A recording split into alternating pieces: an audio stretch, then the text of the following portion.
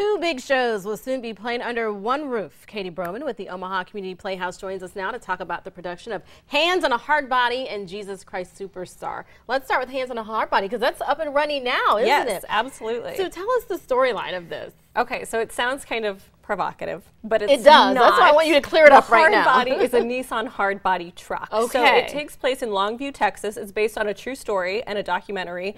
And there are 10 contestants trying to win a Nissan hard body truck. And it's one of those typical competitions from the 90s where they have to keep their hand on the truck. I remember seeing TV shows Yes, like that. So they have to keep their hands on the truck the whole time throughout the whole performance. And the last person standing wins the truck. Oh my gosh. And we learn that this truck means a lot more to them than just a free truck. It's their financial freedom. It's their ticket out of Texas. It's their way to a job or get an education. And we just really learn about the character stories, and we start to root for them. It has a lot of heart. It's a lot of fun, but it has a lot of heart, this musical. And I heard the music's pretty good. A little gospel, a little country. Yes, the front man, or the person who actually composed the music is the front man of Fish, really? the jam band Fish, Trey Anastasio. So it has a little country, a little funk, some gospel. It's very eclectic. We would be surprised by the winner. I think so.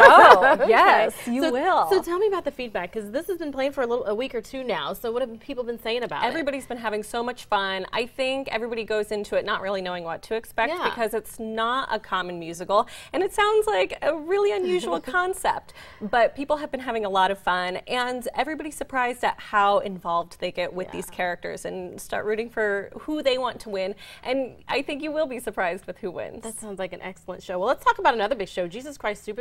And perhaps you have heard of that, because that's been around for decades, hasn't it? Yes, it's been around for over 40 years. And of course, it's this legendary rock opera by Tim Rice and Andrew Lloyd Webber. And they take the greatest story ever told and turn it into a rock opera. So it's a really powerful show.